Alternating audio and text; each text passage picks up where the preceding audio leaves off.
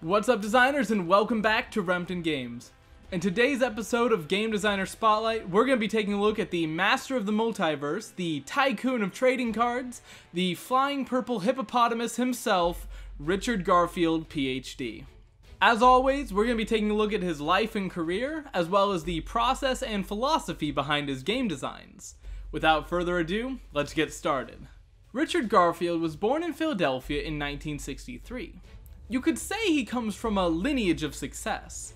His great-great-grandfather was President James Garfield, and his Aunt Faye Jones was a well-known artist whose work can be seen on the magic card Stasis. It has also been claimed that his great-uncle invented the paperclip, but I have been unable to verify this. Garfield's father was an architect, and his career resulted in the family moving around a lot during Richard's childhood, before finally settling in Oregon around 1975.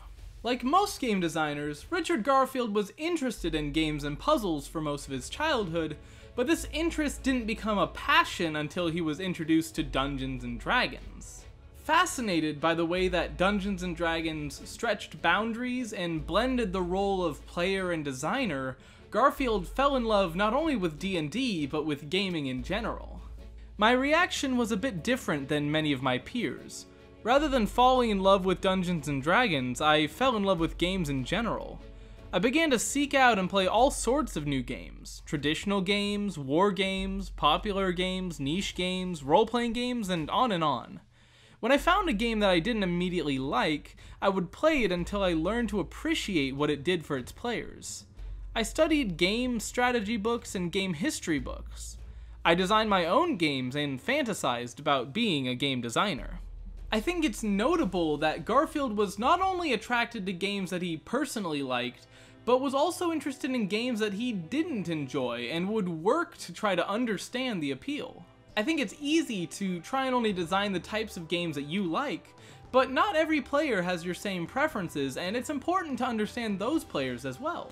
Despite his interest, however, by the time Garfield got into college, he didn't really see game design as a viable career path. After all, each day in the newspaper there were movie reviews and bestseller lists, but hardly anything about games. If games weren't even big enough to get a bestseller list or review in the paper once a year, must be pretty small potatoes. Fortunately, this didn't dampen his enthusiasm for studying and designing games, and he chose to study combinatorial mathematics, partially due to its usefulness in understanding game systems, and partially because it's just so much dang fun. Just because he wasn't pursuing game design as a career path, however, doesn't mean that Garfield stopped designing games altogether. He continued designing games and playing those games with his friends all throughout his college career and into his early teaching. One of these games was Robo Rally, a game about programming robots to navigate a dangerous factory floor filled with lasers, conveyor belts, and other obstacles. Garfield had designed Robo Rally in 1985, but never really tried to get it published as he believed it would be too much unpleasant work. One of Garfield's gaming buddies, Mike Davis, must have really loved the game because he offered to do the work to help get the game published. Richard agreed and said that he would give him half the game if he did. Over the next several years, Davis took the game from company to company trying to get it published, and while he got close several times, he was never successful because the game didn't really fit into those companies' existing lines of games. Undeterred, Davis decided to try pitching to a startup instead, believing that there would be less baggage that way. In 1991, he pitched the game to Wizards of the Coast. Wizards at the time was a very young startup company that mostly published supplements for role-playing games, and while they seemed interested in the game, it was too expensive for them to publish. They would, however, be interested in publishing a cheaper game, something made mostly of paper and cardboard. Specifically, as they mostly made role-playing supplements, they were interested in a game that was quick to play, so it could be played in between role-playing sessions, and was lightweight and portable so it could be carried around at conventions. Garfield had just the thing, an idea to combine card games with baseball cards. He further combined this with an old prototype he had called Five Magics, a fantasy card game inspired by the James Dean of board games, Cosmic Encounter.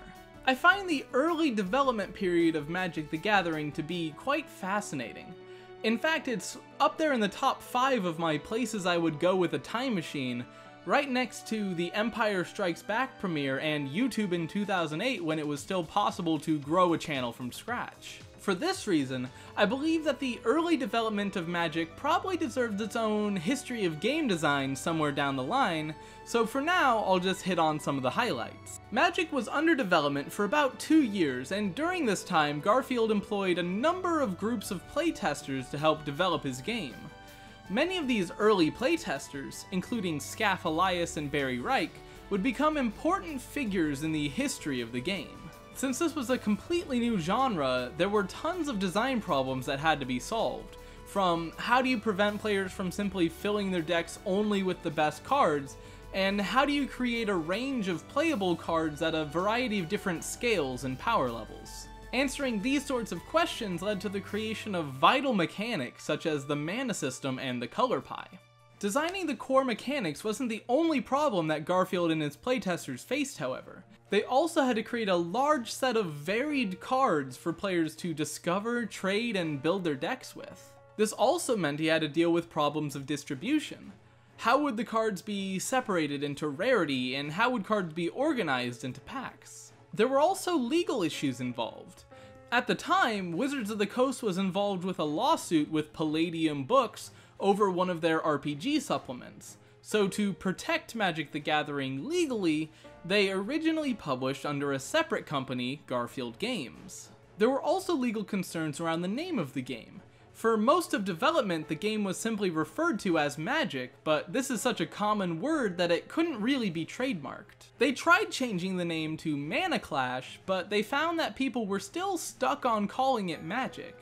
So eventually they decided to add The Gathering to the end, which made the title distinctive enough to protect. Despite all these challenges, the game would finally be publicly released in August of 1993 and quickly became a massive success. The success of the initial release, known as Alpha, far outpaced expectations and laid the foundation for the ongoing popularity of this game that's still going strong after 27 years. After publishing Alpha, Garfield mostly stepped back from designing Magic. He did design the game's first expansion, Arabian Nights, and has contributed to other expansions over the years, such as Ravnica City of Guilds and Dominaria. However, Richard's attention soon turned to other projects. After all, who would want to keep designing expansions for the same game over and over forever? After releasing Magic, Garfield continued to work at Wizards of the Coast for the next 10-ish years. He finally got Robo Rally published in 1994, and in the years since it has received several expansions and re-releases. He also designed, either in whole or in part, several other trading card games for Wizards in the mid to late 90s, including Vampire: The Eternal Struggle, Netrunner, and the very first Star Wars trading card game. As lead designer at Wizards, he also helped shape the entire culture and design philosophy of the research and development department, moving more to a data-oriented, almost scientific process rather than one built mostly on intuition. However, in the early 2000s, Garfield left Wizards to become an independent designer. Since going solo, he's worked on a number of notable games, including the multiple Golden Geek Award-winning King of Tokyo in 2011, the unique deck card game Keyforge, and Artifact, which, like most of its player base, let's just leave that one alone. Now that we've looked at his life and career, let's take a closer look at his philosophy towards making games. One interesting thing about being the creator of an entire genre of games is that much of Garfield's philosophy towards trading card games have simply become established industry practice. It's basically impossible to make a new game in this space without being influenced by his designs. One big lesson that can be taken from his designs, however, is not to be afraid of randomness. In fact, in an interview with Escapist magazine, Garfield explains that in his opinion, most video games don't have enough randomness. One of the areas that interests me most in computer games is the lack of luck. Almost all computer games are extremely skill-based in the sense that the most skilled player will almost always win. In paper games, from Scrabble to backgammon and bridge to poker, there are many games where the less skilled player can win from time to time. And extraordinarily, all these games have an immense amount of skill as well. Someday, I hope to have a collection of games that I can play on computer with dabblers and experts at the same time that is comparable to the immense collection of paper games I have which accomplish that. Garfield doesn't consider randomness or luck to be the opposite of skill, and his designs make a pretty good case for the idea that randomness, when applied properly, can actually increase the level of skill in a game. Simply look at Magic the Gathering. This game has a whole lot of luck involved, but is also incredibly skillful. In fact, it's such a skill-intensive game that it has a thriving competitive tournament scene. A tournament scene that Garfield himself was instrumental in shaping. I've always loved serious analysis and play of games. I became convinced that the existence of these things doesn't hurt the casual player and in fact is a boon to them. The analogy we drew was from basketball in the NBA. A lot of players who play basketball at the YMCA have no dream of being in the NBA, and yet without a robust, serious game core, they would probably be playing something else. By steering the game in this direction, I think we added a lot to the breadth of its interest and its longevity. Helping develop an official system of competitive Magic was only one of the ways that Garfield helped shape the long-term development of this game, and fits very well with his player-focused philosophy. My main contribution to Magic during this time was constantly focusing on the players and trying to guide the decisions to maximize value to them, rather than the many competing forces like speculator, collector, distributor, shopkeeper, art enthusiast, or story enthusiast. Powerful common cards, a strong tournament system, printing enough cards that the short-term speculators left, these are samples of the sort of decisions that I was part of and pleased with. There are plenty of bad decisions made as well, but they have faded because I think the lessons got learned and we moved on. The last thing I can say about Richard Garfield is that he is a true scholar and loves studying about games. Whether this involves exploring the roots of an obscure ancient genre of games, or taking the rules of classic card games and rearranging them, Garfield truly seems to love studying and learning about games. Fortunately, he also seems to love teaching about them. Not only has he taught college courses on the subject, but he has written a wealth of content on the topic of game design. These include his older columns, Lost in the Shuffle, as well as the book Characteristics of Games, which he co-wrote with Scaphalias. While there's only so much I can fit in one video, these resources would both be great places to start if you wanted to learn more about his thoughts on designing games. That's all I have for today. If you enjoyed this video, please leave a like and subscribe so you don't miss more videos like this in the future. If you want to see more, you can check out my previous video where I showed you how I programmed an AI to play Pokemon Emerald.